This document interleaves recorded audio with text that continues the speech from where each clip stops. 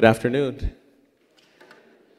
Maybe some people read ahead of time the portion of Revelation and thought, oh, this doesn't look like a nice letter. Better stay at home today. But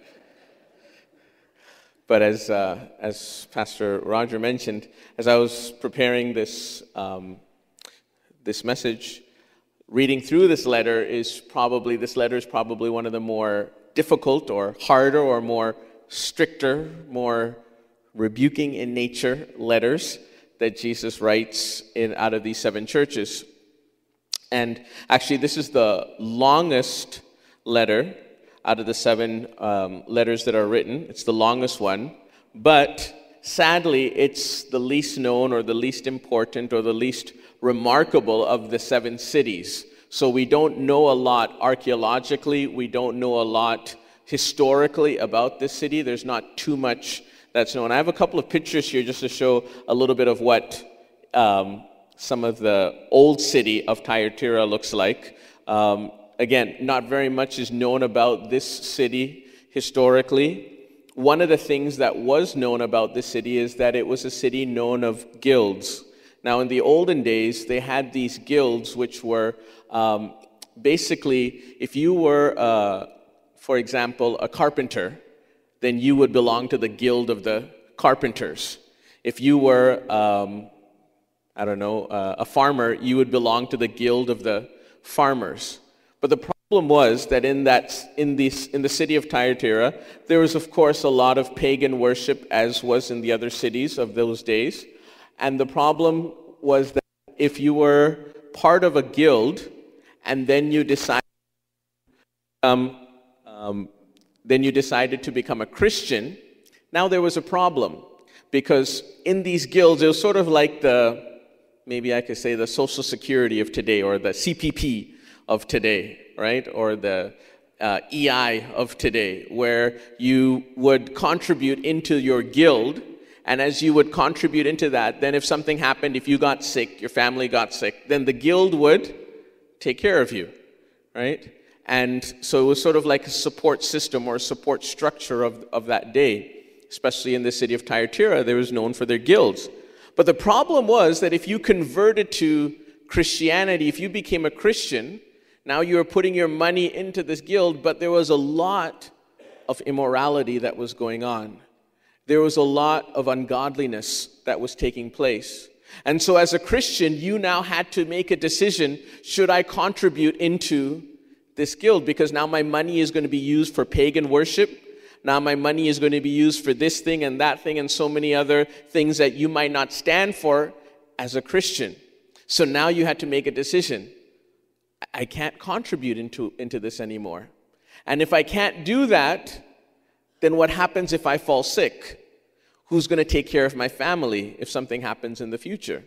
And then there's so many other implications, practical implications, that take place if someone decides to become a Christian. Then you become rejected from that society. Now, all of your friends who was part of that guild, and because, for example, if you were a farmer, then your son would be a farmer. And more than likely, your uncle was a farmer, and your uncle's, brother was a farmer as well, too. And it would go along in family lines. And now if you were not going to take part in that guild, then that would also have repercussions with your family as well. And so there are so many things that took place in that time because of someone converting to Christianity. And in writing this letter, we read the letter already, but in writing this letter, the Lord is actually rebuking them because of a lot of different things that's going on in the church and them not making a difference between the holy and the unholy, between the clean and the unclean, between what is righteous and good and what is unrighteous. And their decisions and the decision to follow Christ had great implications, as it is today. Maybe not so in the world, in this Western world that we live. Maybe we've compromised. Maybe we've gotten away with so many things that is not pleasing to the Lord. But in other parts of the world, the decision to become a Christian is sometimes life or death. The decision to become a Christian is facing rejection from your family. The decision to become a Christian and to serve the Lord has so many other implications maybe that we don't realize. But in the day of when Jesus was writing this letter to the church in Thyatira, when John was writing this letter on behalf of Jesus, the message he received, there was a lot of things that were going on. This is sort of what the city of Thyatira looks right now. That's the modern day city. But there was a lot of difficulties during that day. So before we just go into the letter, let's say a word of prayer. Father, I thank you and I praise you, Lord God, for your word, which is pure. I thank you for your word, which is true. I thank you for your word, which is a two-edged sword that, Lord, convicts and tries and purifies. Lord, even as I speak, let it do that for me as well.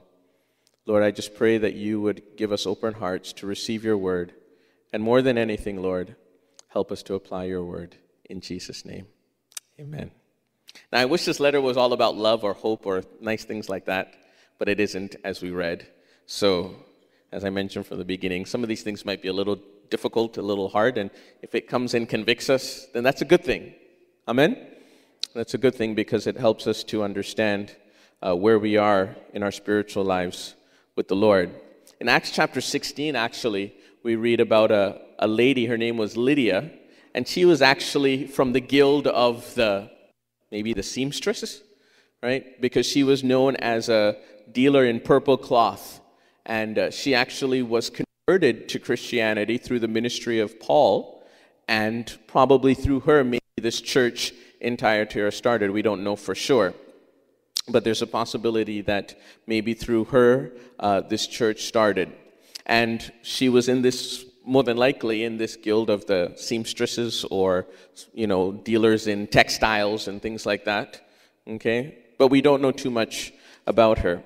But starting off in this letter, from verse 18, Jesus, first is the revelation of Jesus to this church. And the revelation that he gives is that he is the Son of God who has eyes like a flame of fire, and his feet are like fine brass. So these eyes like a flame of fire can speak to us about how he sees everything, and nothing is hidden from his sight. Right? Now, that could be a good thing. Could be a bad thing, right? For children, sometimes if they're doing something, they want to hide something from their parents. They're hoping their parents are not watching.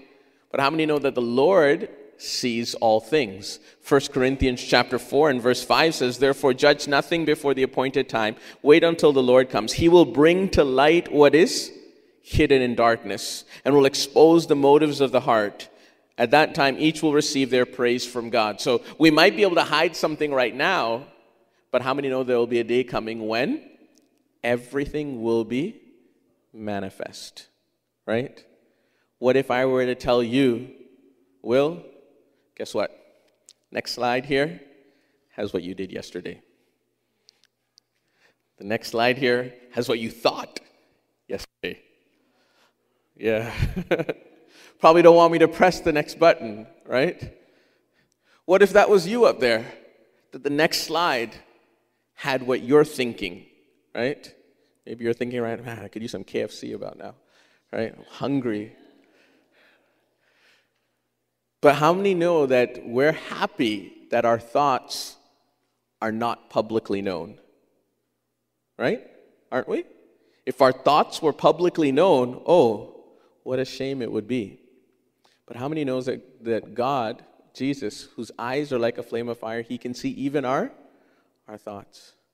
And nothing is hidden from him. His feet were like fine brass. It speaks about the firmness in his judgment, that he's not going to be moved. He's immovable. If there's a righteous judge, then he will judge righteously and correctly. It doesn't matter what you try to, say to persuade him.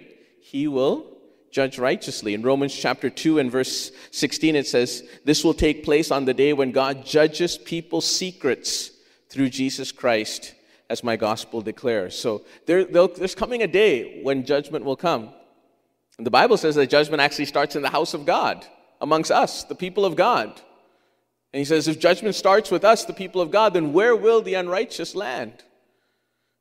And so we should really take heed to this. So Jesus, he doesn't really start off with something that's very nice in the revelation of himself. He starts off saying, hey, my eyes are like flames of fire. I see every little thing that you're doing. And my feet are like fine brass. I'm not going to be moved. And then from verse 20 to 23, he goes into this reproof and correction. And the biggest thing that he talks about here is that he makes reference to a lady by the name of Jezebel. And this reference to Jezebel probably dates back to the Old Testament time during the days of Ahab, and Ahab's wife was Jezebel. And the Bible says that Jezebel was a wicked woman. She was a terrible woman. And she turned away Ahab's heart from the Lord. And she did so many wicked things in Israel. It was a leader in idolatrous worship. She turned Israel away from the living and true God. She was against Elijah and everything that he was trying to do as well in leading the people into righteous worship and leading the people back into the presence of God. More than likely, this Jezebel that's referred to here in this letter was probably a lady in the church that exemplified various characteristics of this Old Testament woman, Jezebel. And she was probably a person in the church that was leading the people away from the truth of holiness and purity and towards sexual immorality. And more than likely, this woman was somebody that symbolized all that Jezebel symbolized in terms of sexual immorality, worshiping idols, worshiping other gods, going away from the things of the Lord. Jezebel can speak about the spirit of the world, the things that the world has to offer to us that is contrary to the things of God. The philosophies of the world, the standards of the world, the mentality of the world, which many times are opposite to the way that God works. How many know that in so many different ways, God's ways are contrary to the ways of the world? You know, we just came out of Easter, and in studying about the cross, we talked about a little bit some weeks ago about the beauty of the cross or the paradox of the cross, totally opposite to the ways of the world, that we die in order to live, where the world says, no, you fight for your rights. Where the cross says you yield in order to gain, the world says, no, you got to go and gain. You got to accumulate all that you can accumulate. Where the cross says you die to your will in order to fulfill the will of God, the world says, no, you let your will be the important thing. Who cares about what other people want? Do what feels right for you. And so the mentality of the cross, the mentality of the kingdom of God is totally different from that of the world. And so in this letter to this church in Thyatira, the Lord was really rebuking them because they had shifted from the truth, from the purity and uprightness and the sincerity of the Word of God. And they're following after the ways of Jezebel and going away from what God wanted for them. In so many ways, similar to the way that Jezebel led the children of Israel away from God. And sad to say, some of the people, their eyes were blinded because of Jezebel. The ways of Jezebel was so attractive to the people. They said, oh, let's follow that way. Oh, that looks so good. That looks so enticing. That looks so with so much pleasure, with so much good things. And they wanted to go after those things. And they were weighing, the things of God, it looks so boring, and this and that, but the ways of the world, it looks so enticing, so nice, and there's so much pleasure that's there. And so it's so easy to get pushed over to this side instead of staying with the truth. In 2 Corinthians chapter 4, this is speaking about the unbelievers, but sad to say, many times it happens even to us. Where it says, and even if our gospel is veiled or hidden, it is veiled or hidden to those who are perishing. And here it says what the God of this world does. It says the age or the God of this world has blinded the minds of unbelievers so that they cannot see the light of the gospel that displays the glory of Christ, who is the image of God. But sad to say, though, sometimes for us, after maybe many years of walking with the Lord or after some time of fellowshipping with God, maybe some of these things, because of the trials of life or difficulties of life, or maybe because of the temptations of the world or the pleasures of the world, what happens, our eyes start to become veiled or hidden. And we don't see the light of the glory of God. Instead, we see the light of this world and we say, I want a little bit of that. I want to enjoy some of those things. And the world becomes such an attraction. And it's the way of Jezebel. The ways of God are in such stark contrast with the ways of the world. It's interesting to see nowadays the philosophy in the world is some of the principles are actually rooted in Christian principles. For example, do unto others as you would have them do unto you. Christian principle, correct? Found in the Word of God. But now the world has taken that to an extreme to say that let's be kind to everybody and nice to everybody, which is good, but even to the point of excusing sin and calling sin. Say, oh, let's not call sin that. Don't be so mean to them. Don't say that's a sin. Just be accepting of that.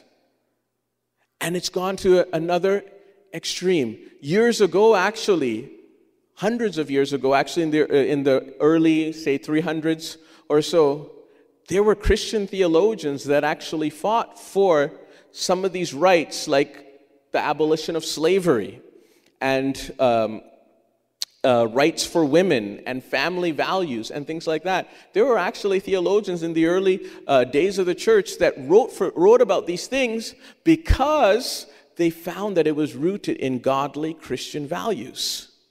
But sad to say now, some of these things have gone to another extreme where you can't even say anything against those things because you can't call sin, sin.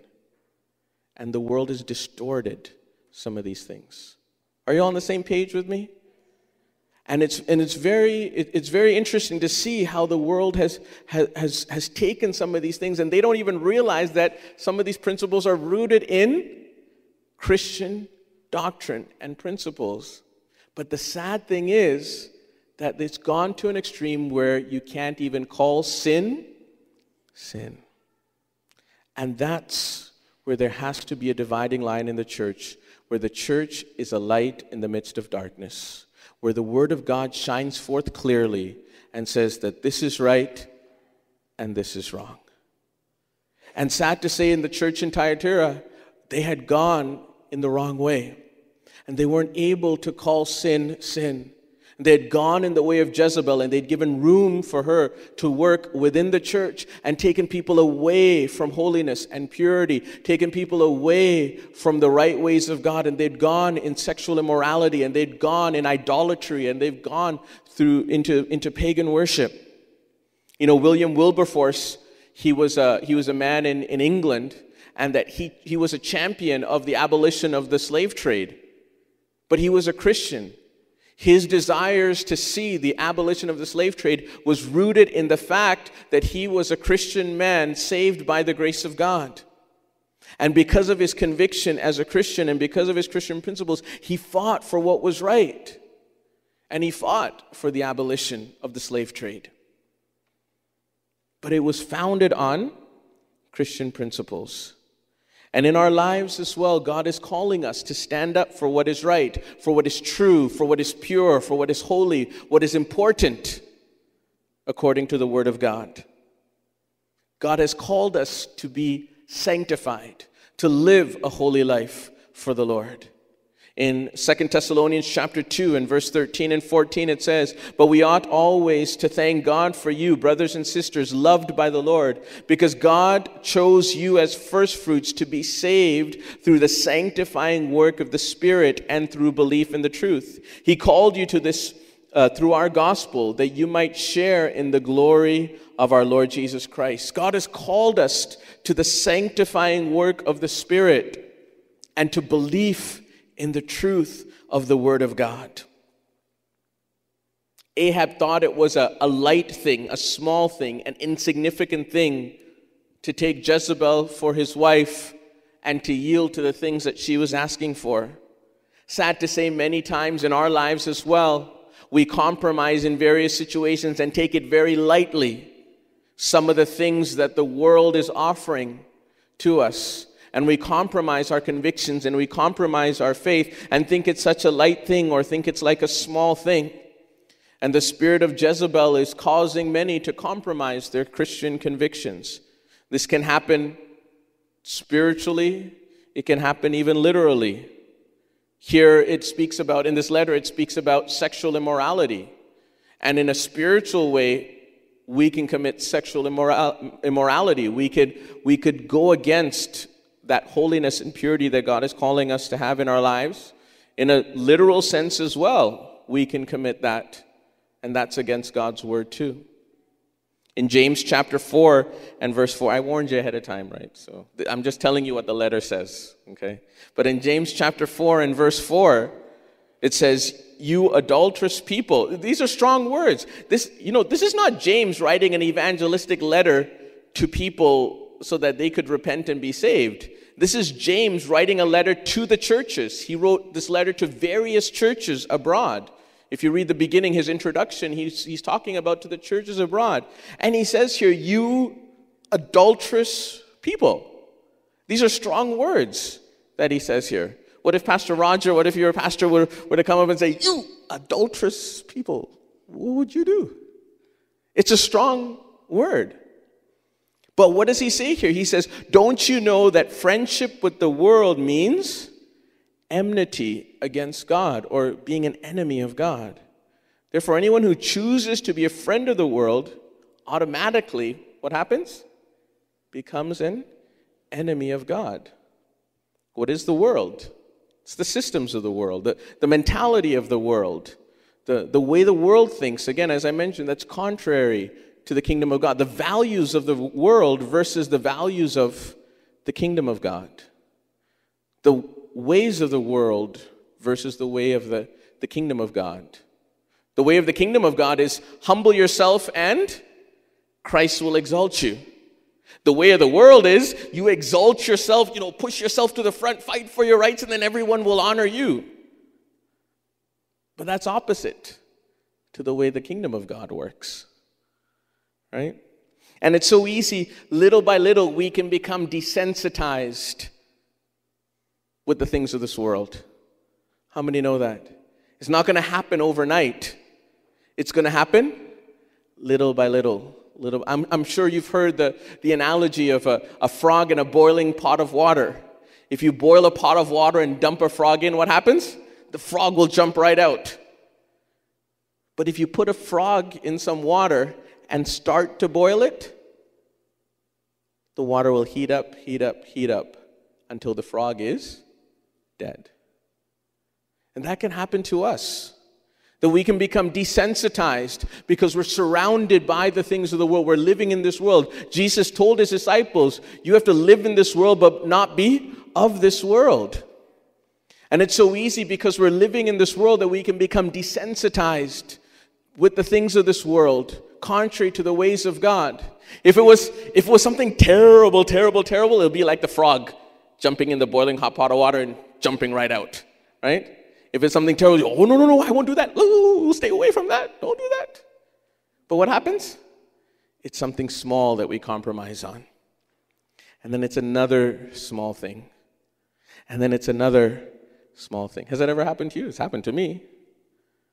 And then another small thing. And then another small thing. And then lo and behold, we're over here when we should be over there. And this is what he was talking about to the church there in Thyatira.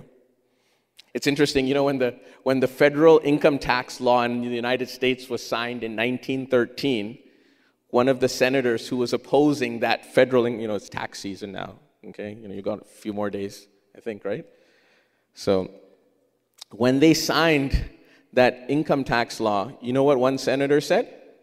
One senator said, if we allow this 1% foot in the door, at some future date, it might rise to 5%.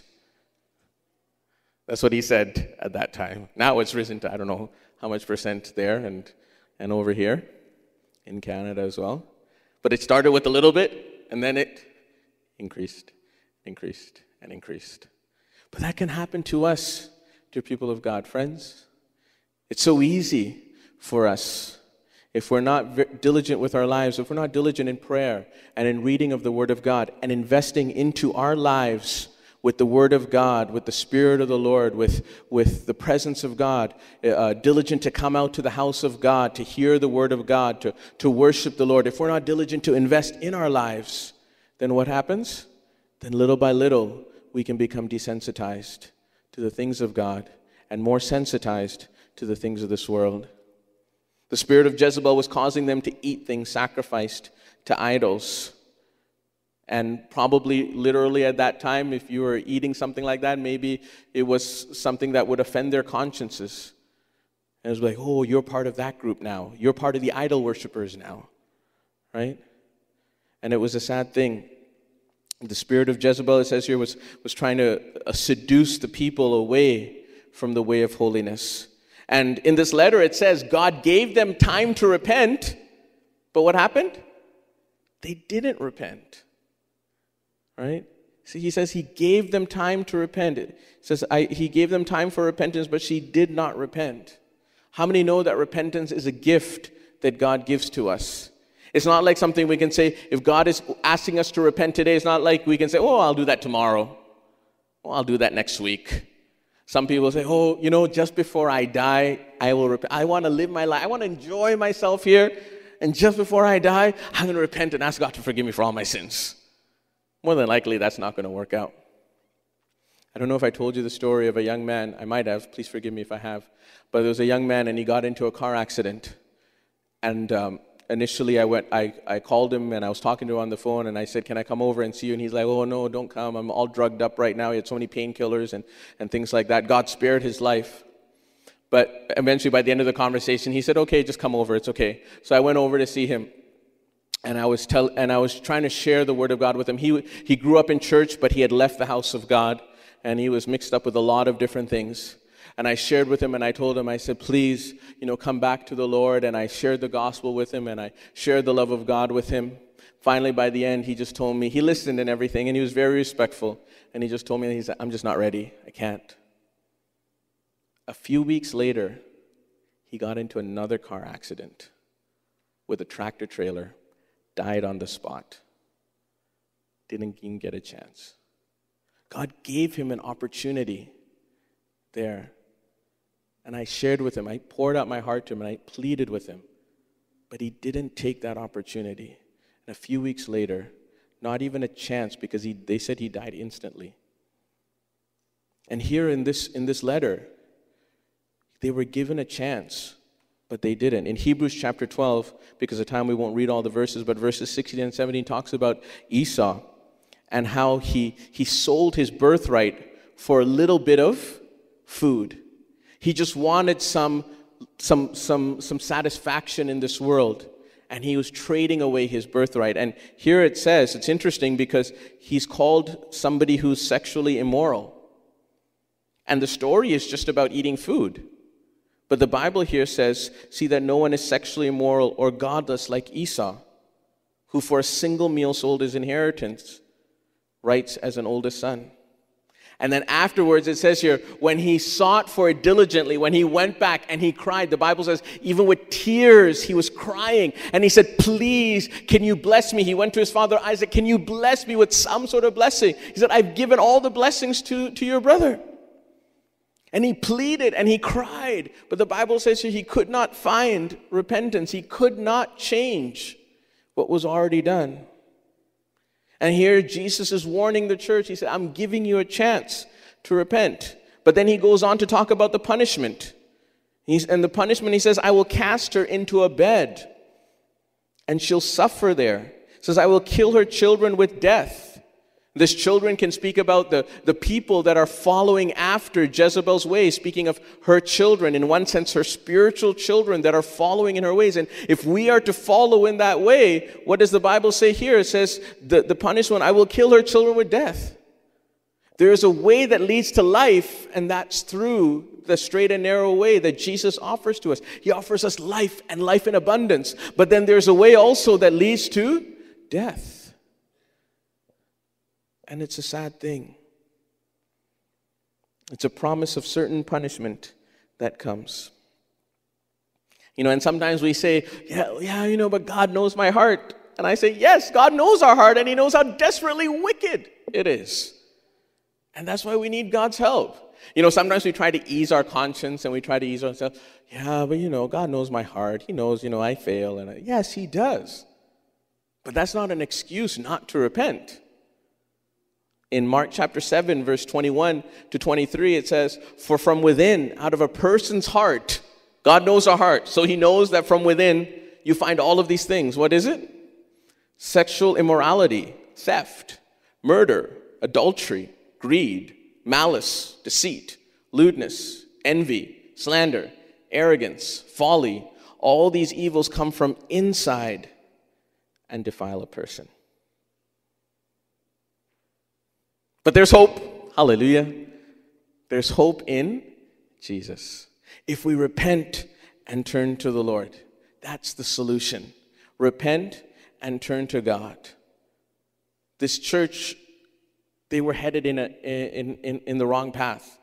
There was a lot of negative things that were going on. But there's hope if we repent, right? Thank God, though, that there was, in this letter we read, there was a group of people that did not follow the ways of Jezebel. And I think in many churches we'd probably find this mixture, where there are some people maybe that come and maybe they're just the nominal group that say, I'm just here because, it's Sunday and I should be in church, and I'm singing because this is the right thing to do. But there's no relationship with God. There's no devotion. There's no love that's there. And it's a very difficult thing. But then there's probably another group which Jesus commends in this church for living a holy life. And he says, this group of people, they have not got mixed in with this group of Jezebel and her followers. They haven't mingled themselves with that, but they've continued to live a holy life. They haven't backslidden. They haven't been affected by these things. And so he tells them to be faithful, to stand fast. In Hebrews 10, in verse 23 and 24, it says, let us hold unswervingly to the hope we profess, for he who promised is faithful. And let us consider how we should spur one another on towards love and good deeds. They had a lot of good deeds. There was one thing near the beginning of the letter, Jesus was commending them for their good deeds and for their service and for their faith and love. And there were a few things there that they had, but Jesus just basically summarized that up in one line and then went on with all these other things that they needed to correct. And I wonder how many of us in our lives, we need to re-examine our lives and reposition ourselves in the way of holiness. Maybe we need to re-examine our lives and reposition our lives in the way of God, in the way that leads to life, in the way that leads to eternal life. In 1 John chapter 2, just a couple more verses and I'll close here. 1 John chapter 2, verse 15 to 17, it says, do not love the world nor anything in the world. If anyone loves the world, the love of the Father is not in them. For everything in the world, the lust of the flesh, the lust of the eyes, and the pride of life, comes not from the Father, but from the world. The world and its desires pass away, but whoever does the will of God lives forever. The world and its desires pass away, but whoever does the will of God lives forever. Dear people of God, we're bombarded with the things of the world. We are bombarded with the standards of the world. We are bombarded with the mentality of the world. We are surrounded. We are living in this world, but Jesus does not want us to be of this world. He says, as we read in the scripture, he says in Colossians, set your affection on things above. Set your affection on things that are above, not on things of the earth. And your life is hid with Christ in God. And so it's very easy for us to compromise our convictions and compromise our standards. The things of God, it so easily goes by the wayside and we'll say, oh no, maybe we'll do that tomorrow. Oh no, that's not so important. And we take so many things of God so lightly. And sometimes we take the things of the world so lightly, and that causes us to compromise on our convictions. The great writer John Bunyan, he wrote Pilgrim's Progress. Pilgrim's Progress is probably the second most famous book in the world, second most published book in the world next to the Bible. And John Bunyan, he was thrown into prison because he was preaching the gospel. And it was in prison that he actually wrote Pilgrim's Progress. But he could have easily come out of prison if he promised the people that he would not preach the gospel. And basically what he told them, he said, if you release me today, tomorrow I shall preach. And so there is no hope for him to be out. And he spent many years there in prison, but it worked out for good because he wrote this beautiful book that becomes such a blessing to millions of people over so many hundreds of years. But he did not compromise his conviction or his standard. And he was not willing to change the Word of God so that he could have a moment of liberty or a moment of relaxation or a moment of relief. And we don't need to look so far back in history. So many of our brothers and sisters around the world, in China and in North Korea and in the Middle East and in so many different countries, are going through persecution and suffering. You can just turn on the television and you can see so many of it that's happening in the world today because they want to stay faithful to the Lord. It's so easy. It would be so easy for them to say, well, I don't need to, say that I'm a Christian and let me just, in my heart, I'll be a Christian. But outwardly, I'll just say this and that so I'm not killed or persecuted. And it would be so easy for them to do that. But they didn't. Finally, just closing this letter, he talks about the reward for those that repent, for those that stay faithful. He says, the overcomers, I will cause them to rule all the nations with a rod of iron. Speaks of the authority that God will give us, as we stay faithful to him. And the final reward is that he says he will give them the morning star. And some of the Bible scholars say that this morning star is probably an allusion to something that was more literal in the church at that time. But again, as I mentioned from the beginning, there's not a lot of archaeological evidence and things that they could dig up in order to give this letter a little bit more context of what was going on in the church at that time.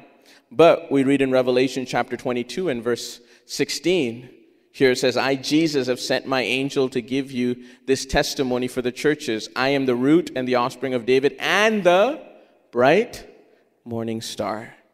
And so as a reward to this church, he says, I'm going to give you the morning star. In one sense, it's saying, if you overcome, your reward is Jesus. That's the best reward that we can get. I don't know about you, but there's no greater reward than winning Jesus. Paul the apostle, he says that I might know him. He said, I'm running this race that I might win Christ, that I might know him and the power of his resurrection, the fellowship of his sufferings. And Paul desired to know Christ, wanting to win Christ in all those things. So may the Lord help us. I know I've gone a little bit over time today, and I know it's probably not the most cheery message to listen to, but how many know that we need to listen to the whole Word of God? And I pray that we won't leave here just thinking, oh yeah, that wasn't an important message for me. But I pray that we would make decisions today to say, I'm going to change this thing in my life. I'm going to change this thing in my life. I need to reorientate myself. I have not been seeking first the kingdom of God and his righteousness. I have not been putting a priority on the Word of God. I need to reorientate some things in my life. I need to reschedule my life as well. I need to do certain things so that the things of God get a priority over these other things. And I pray that God would help us in these days to make those difficult decisions. It will be sacrificial decisions to make. We might be losing out on certain things. We might be denying ourselves of certain things. It might be taking up our cross in order to follow Jesus. And there might be certain debts that we need to die to certain pleasures, to certain things that maybe are not pleasing to the Lord.